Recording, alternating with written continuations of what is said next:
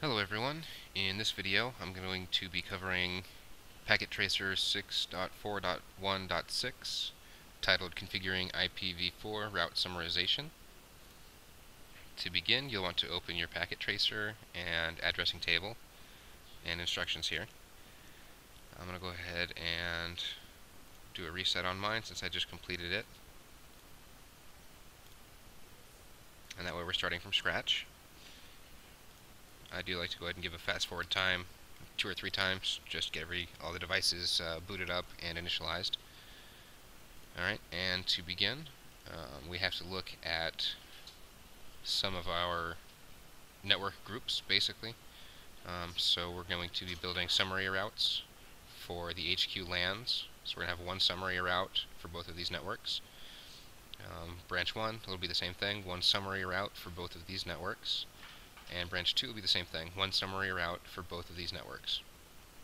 The final step is going to be one summary route for the ISP, which is going to cover this entire network. Alright.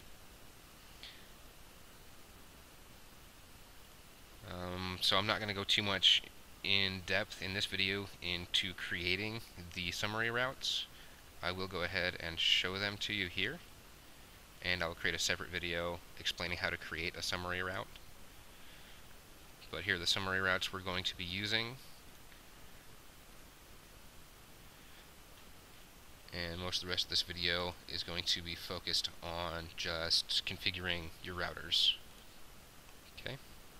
So to begin, we're going to start in the HQ router, command line interface, and we need to configure a summary route to branch 1.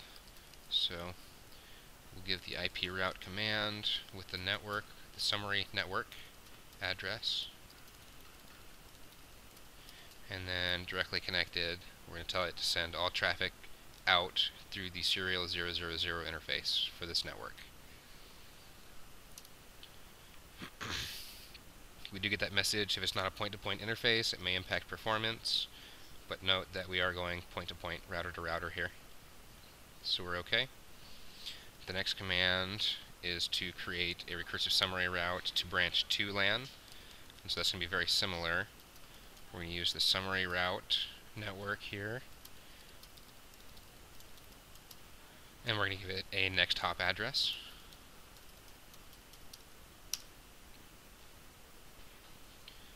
And that's all we need to configure for the HQ router. To verify that, we can come over to our instructions and check our completion rate. You can hit check results and get an assessment to show that the HQ has the correct routes set up. And then our next step is to create summary routes on branch 1's router. So we're going to be using pretty much the same commands, we're just changing the networks.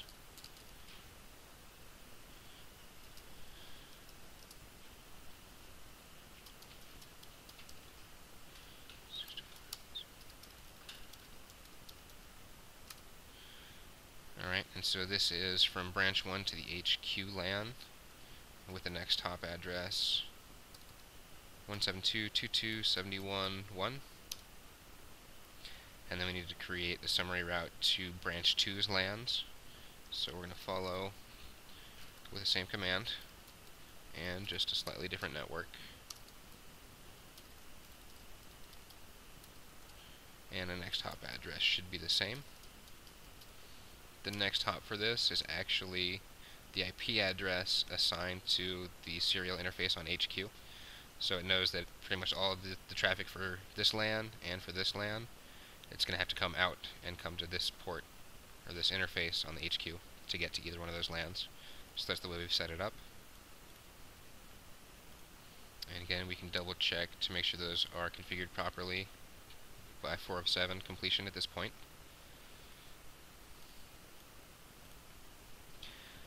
Up next, we're going to do our summary routes on branch 2. And so we're going to start with a directly attached summary route to the branch 1 LANs.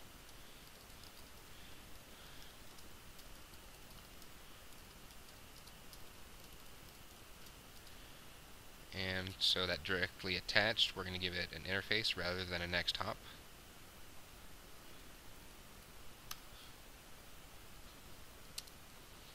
And again, it'll give us that message that it needs to be point to point. We're doing router to router here, so that's fine. And we can make sure that that route is correct. And then we'll set up the summary route to branch to reach the HQ lands. And this is going to be a recursive summary route.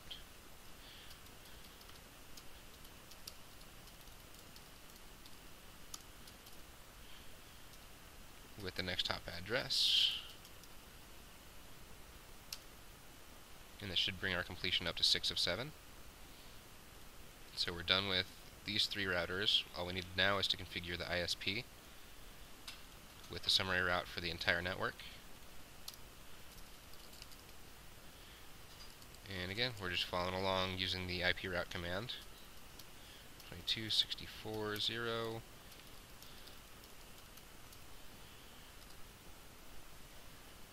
And you could do a next hop out to the HQ. I'm going to give it an exit interface for serial interface 1. So that way it knows that all traffic for this summary network is going to come out of that serial interface. And again, we're router to router, so it's fine. And we can see that our completion comes up to 7 out of 7. We can go and just do the check result to make sure that everything's configured correctly. And then you can come into these devices' command line interfaces and ping across. If you're going to use the simple PDU, remember to start by going router to router. Make sure that you have connectivity there, and then go router with an extra hop. So we see that those are all successful. The next thing we want to do, since Packet Tracer doesn't automatically build ARP tables, we want to do switch to the local router, and these will all likely fail. And that's fine because it's building that ARP table. So we get the first one taken care of, and we can go and delete all those. And then our second one should be successful, even all the way across the network at this point. So you can go any which way and make sure that you have connectivity to the ISP. And that way we know we're good. If you're doing it as a ping, you don't need to do it twice. The simple PDU basically only sends out one packet, and that packet is used to create the ARP table. There's no follow-up traffic to make sure you have connectivity. If you use a ping command, it sends out 4 packets, so you lose the first one building the ARP tables, and then the following 3 should all be successful. So just keep that in mind, that the ping you'll only have to do once because it sends 4 packets. The simple PDU you'll have to do twice. Other than that, it looks like that's everything for this Packet Tracer activity. So if you have any questions or comments, please feel free to leave them below, and I'll see you in my next video.